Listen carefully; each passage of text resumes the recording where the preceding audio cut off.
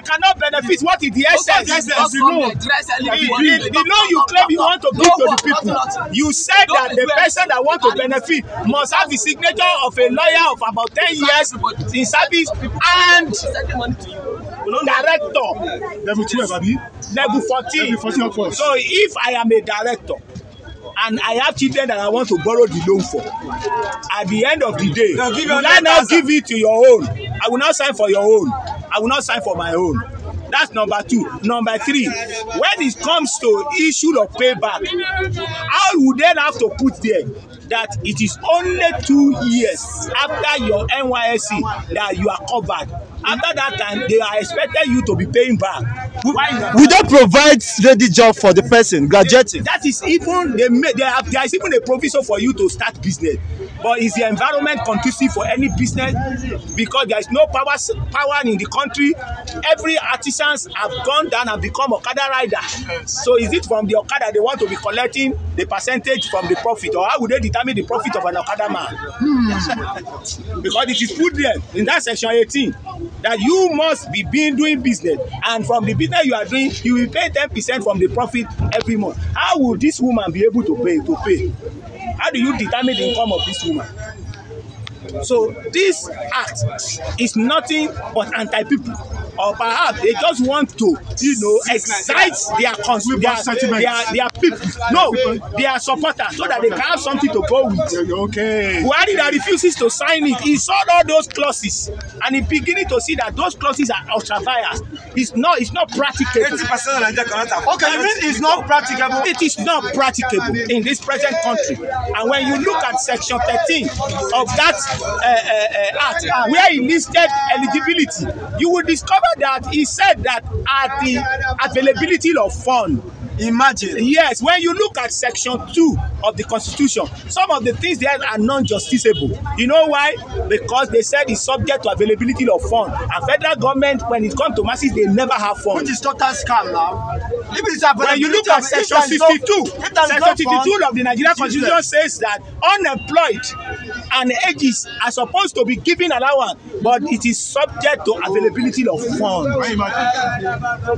That's why we call it non-justiciable. So they are now put this one too under non-justiciable. You call it loan, so people should be rejoicing with it. It's a scam. It's gonna work. It is not workable. Buhari saw it, that's why he did not sign. Because every clauses that I mentioned, you want me to have 500,000 naira in my account, right, as an annual what have you.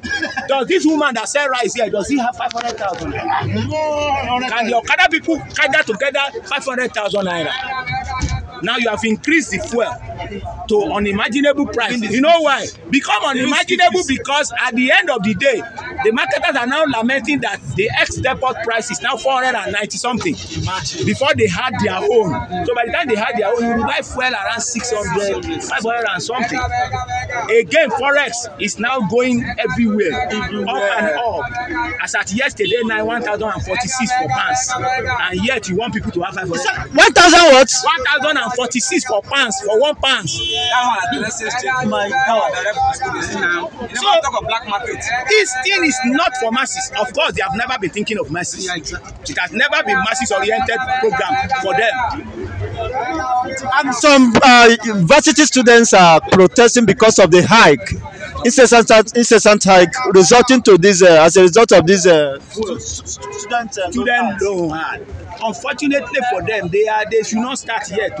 They should calm down because they are going somewhere. By the time the statement made by Tinubu the last time was that they can no longer fund university. It means that at the end of the day, the increase in tuition, which has been removed, will now be sometimes at par or close to that of private sector.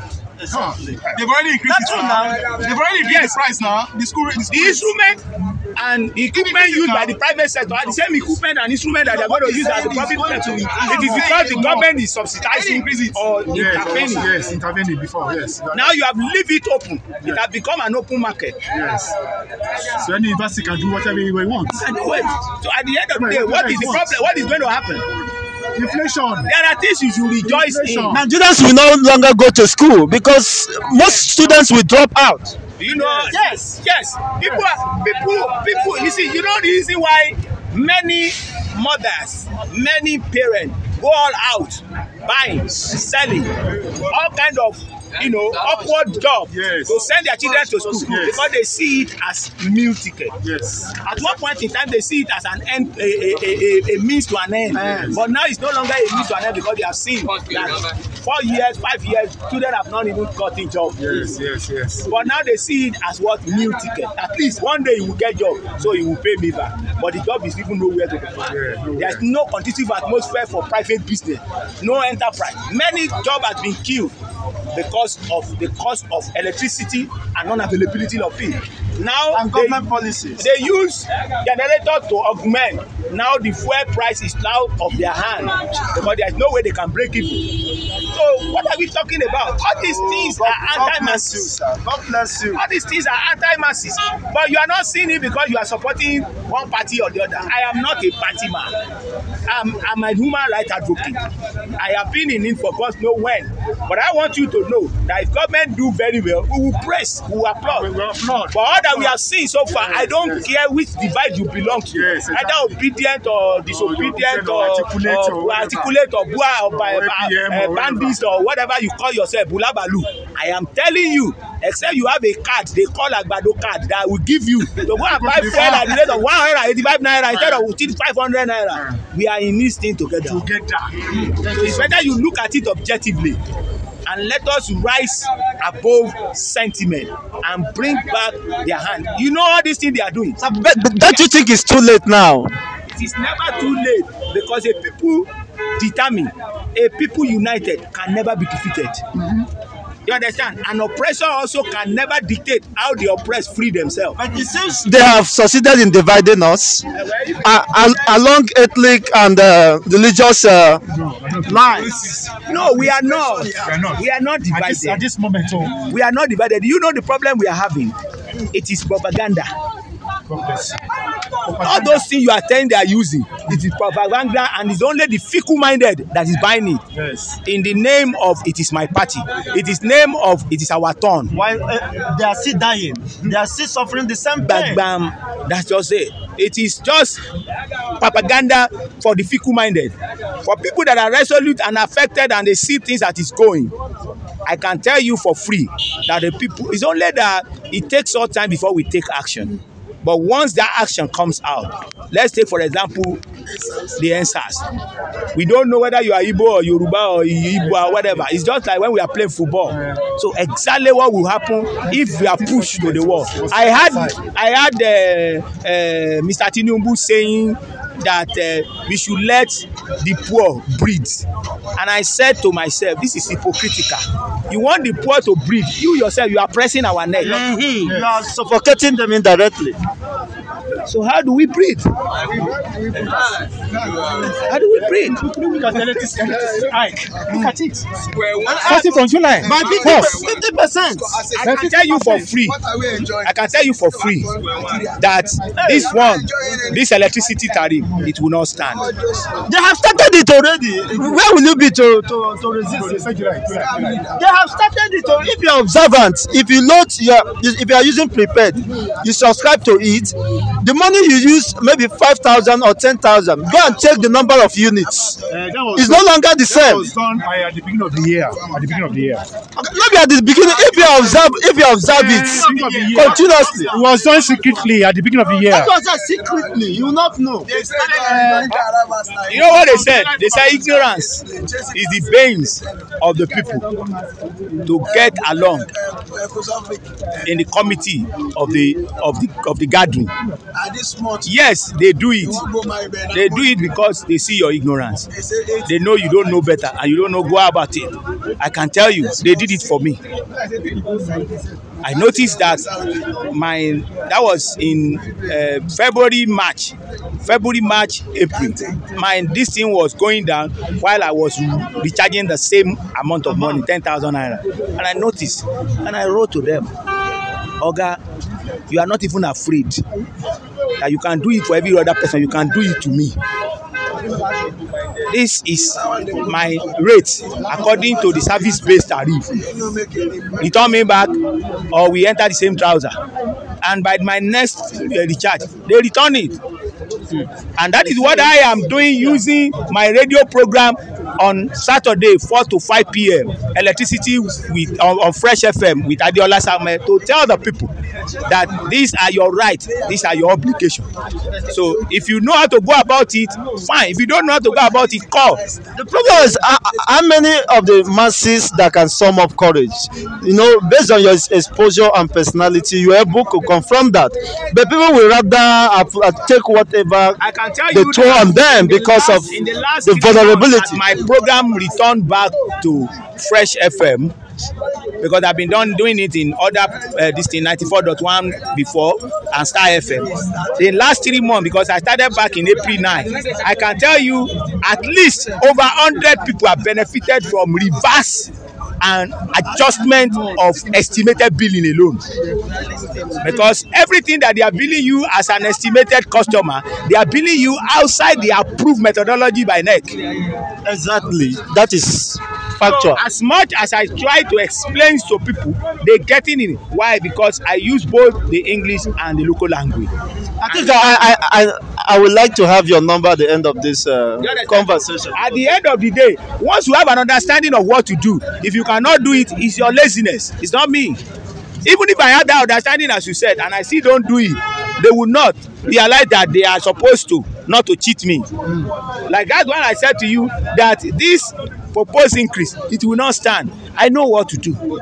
I know what I've done in the past, and I know what to do.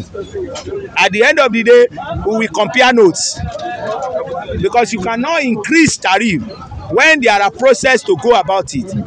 You cannot increase tariff when the minor review that the law permitted you to be doing every six months based on maybe change in foreign exchange or thereabout. You have already done it between 2020 to 2027. We have the schedule already.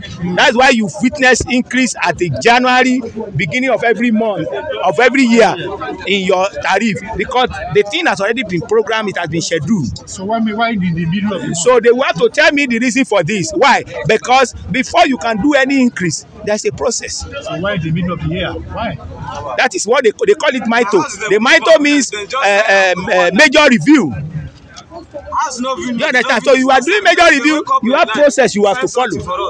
Are you getting my point? I have written to NEC to confirm or deny. They have not responded, but I'm waiting for them to issue a letter, because no disco will do it without NEC giving them a letter. Funny enough, the board of NEC has been dissolved. So where do they get that power from? Yes. They just fly a cat. Listen to me on Saturday 4 to 5 p.m. 105.3, and you will listen in excess. Yes, and you will listen in excess the breakdown of what I'm going to talk about. I'm going to discuss on Saturday the issue of electricity tariff from the onset up to the time that we have. Every Saturday. And then yes, every Saturday. 4 to 5. By what time? 4 to 5 p.m. 4 to 5 p.m. Okay, 1 hour program. Yes. So it is just an understanding. But the problem I have with Nigeria is our docility. Even when you have the understanding, what do you do?